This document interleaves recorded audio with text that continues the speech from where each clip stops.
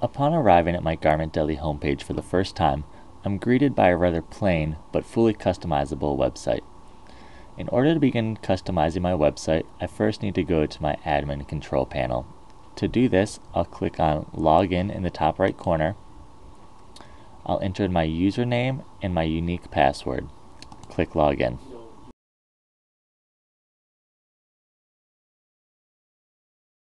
At my admin control panel, I'm able to complete a multitude of tasks.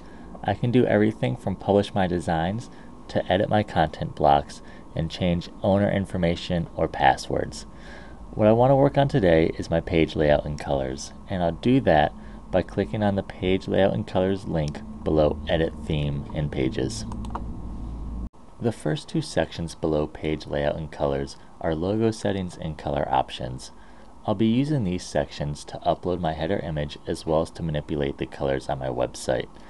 I'm going to go into great detail about both of these sections in a few moments, but for right now I want to explore the rest of this page.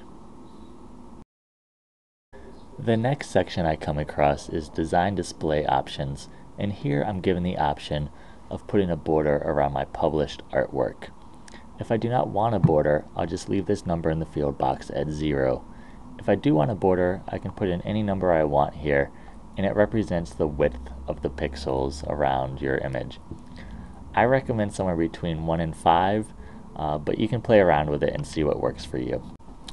Under Page Layout Options, I'm given several different choices for where to display such things as product category links, content links, login logout link, shopping cart link, and even a design search form.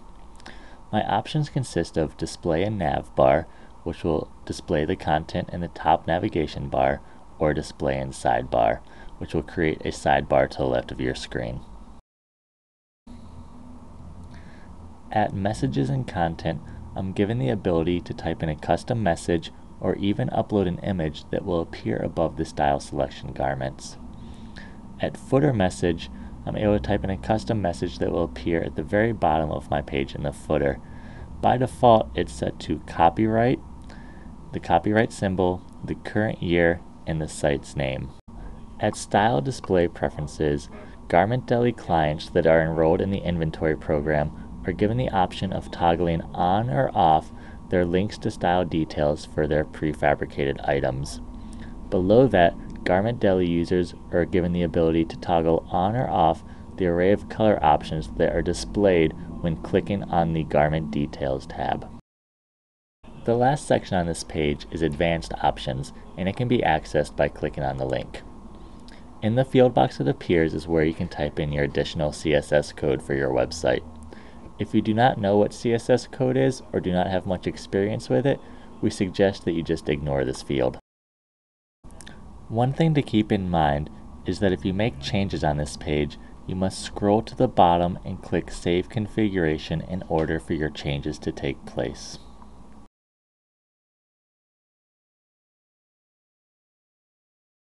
Now that I have finished reviewing the page, I'm ready to go back and upload my header logo and manipulate my website's colors. To upload a header logo, I need to scroll to the top of the page to the Logo Settings section. I'll click on the Browse button, and that will take me to my computer where I can navigate to where my logo is stored. Mine is on my desktop in a folder called Garment Deli Images. I'll double click on it and then double click on the image I want to use. You can now see that the source of my image is in this field box, and when I scroll to the bottom of the page and click Save Configuration, an update will take place, and soon my header logo will be displayed on the top of this page. If I switch over to my home page, it is also now displayed. One thing you do want to keep in mind with your header logo is it must be less than 960 pixels wide in order to avoid cropping.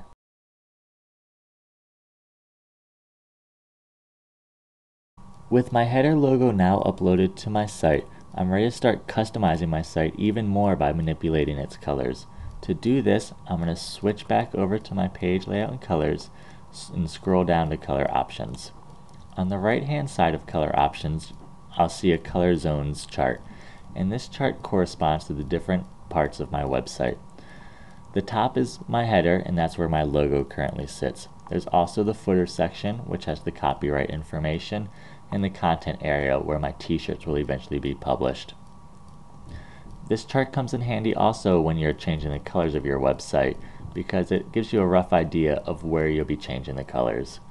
Today I'm just going to change a few of the colors to show you how it's done, and I'm going to start with the first navigation bar, which is displayed right here in the chart. So to change that color, I'll go to first navigation bar color and click on the background color. A color wheel is going to appear, and I'll click and drag on the outer wheel to get to a blue color that I want. I'll click and drag on the inner square to get a different shade of that blue color, something darker. I also want to change the link color to white, and I'll just click and drag to the left or to the right of the square to get white. The next color I want to change is the content color background. So I'll go to content color, click on the background field box, and I want that to be a light blue color. So once again, I'll click and drag on this outer circle and click and drag on this inner square to a light blue color. The final thing I want to change is I want to add a search bar to my website. So I'll do that by going to page layout options and going to the very bottom where it says design search form. Here I'll click design display in sidebar, and when I'm all finished I'll scroll to the bottom and click save configuration. You can now see that the changes have taken place. My first nav bar is this dark blue color and the links are white. The background color for my content is now this light blue color, and I have a search field in my sidebar. If I switch over to my website and refresh, the same changes have also taken place on my homepage. So I've just completed a very brief tutorial on how to change and manipulate the colors on a Garment Deli website. At this point, it's your turn to go and change and manipulate the colors on your Garment Deli website in order to achieve that theme, that color, and that look that you're seeking for your business.